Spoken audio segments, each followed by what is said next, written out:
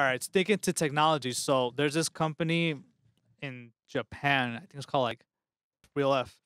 But basically, this company is starting to sell hyper realistic masks of people's faces. What? So like you can come to this company and just be like, I want you to make a mask of my face. And they'll take it, sell it to you, and they'll be able to sell that to anyone else that wants to buy it. Obviously, like all your information, everything is protected. Just the face mask is sold. I think you get royalties off of it. I'm not sure. I don't remember if that was the case. What? But That's so this weird. is really wild. but I would absolutely hate that.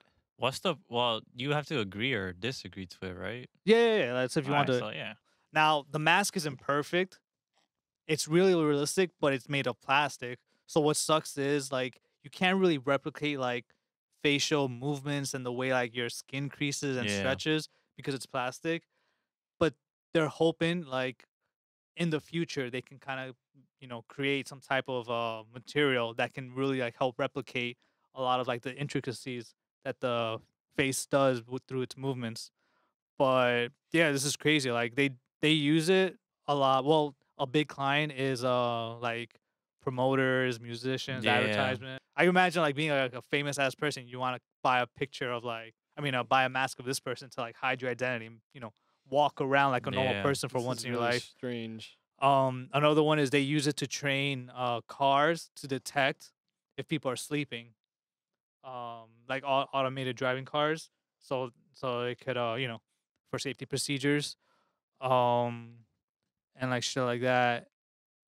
And basically, like, the way they do it is like they just you come in, they do a 3D scan of your face, and then they 3D print your face.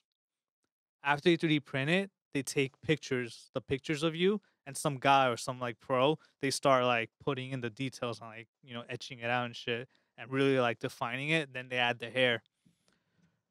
And Damn. yeah, it's in This is sick. Atsu, Japan. So if anyone's imagine, interested, Imagine just seeing yourself. yeah, it's like a Imagine little cut out of seeing your face on a human body, and like you Very see weird. yourself. walking around and shit. That'll Very, be very like weird. that's kind of like the first time you actually like see yourself in person. If you think about it, like not through a mirror or Yeah. a picture or a video, like That's wild. you could touch it. Like It's such an odd. Scary. Yeah, that's a hard pass for me, honestly. damn, yo, no one's asking you to do it, but you should try just once. Yeah, and let you know Change your how it life. goes. Yeah. Let you know how much money I make off of it. Imagine you make like you outsell Minecraft. You Oh sell my like god, 400 million copies of Denny's face. God. on my face, Well, dude. I want because we were talking about how AI can make like fictional faces. I wonder if they Yeah. could just use this technology to create random faces, and you could like imagine like you could change your identity. That could be bad. What if you're like gonna rob a bank and you just steal someone's identity and now everyone's looking for the opposite person? Like not only do you steal like their person, but now you steal like their physical identity.